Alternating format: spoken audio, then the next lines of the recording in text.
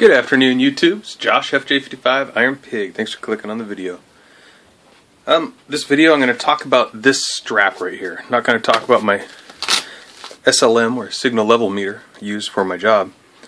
But it had one of those really cheap flat nylon straps on it that really cut into my neck. So I was always like tucking my t-shirt in between it and my neck, or my sweatshirt depending on the weather.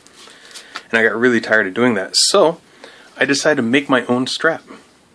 Here it is. But before I get to this strap that I'm actually using right now, this is the first one I did. It's probably about 4 feet long. Maybe, yeah, about 4 feet long, give or take. And it was the very first time I ever did a Cobra stitch. I've never done a Cobra stitch before.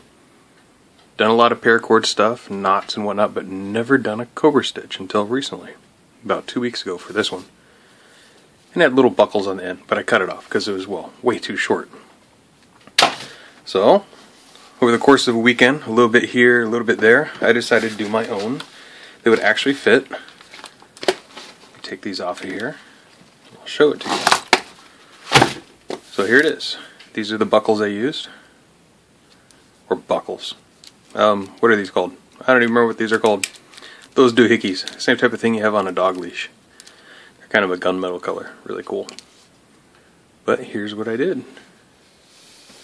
So this one is obviously much longer. It's about 7-8 feet long. This way it hangs down around my hip when I have the meter over it, over my shoulder.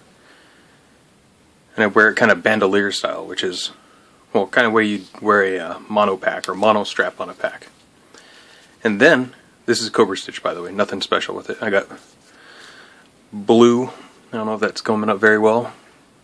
I got blue paracord there, 550, with black 550 on the outside. It's not gutted or anything, which means taking out all those nylon strands.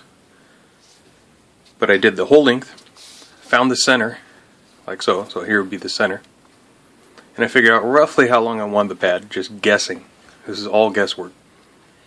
And I did one more pass of Cobra stitch over that. Then I did one more pass of Cobra stitch coming the opposite direction. So I get this nice taper here and here. Then I kind of melted it on the end there.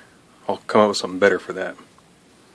But actually it has a little bit of give to it, which is very nice. Not much, just very tiny bit.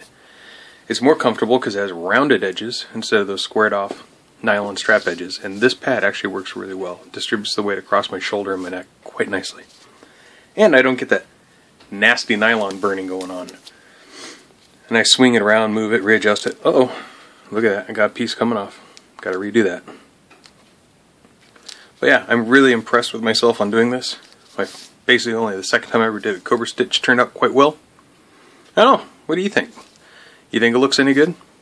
It's very flexible, works great, and it's not coming apart, except for that little plastic piece that I figured would probably come apart anyways.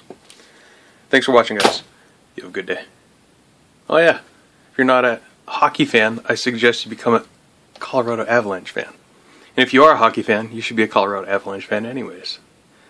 Thanks for watching.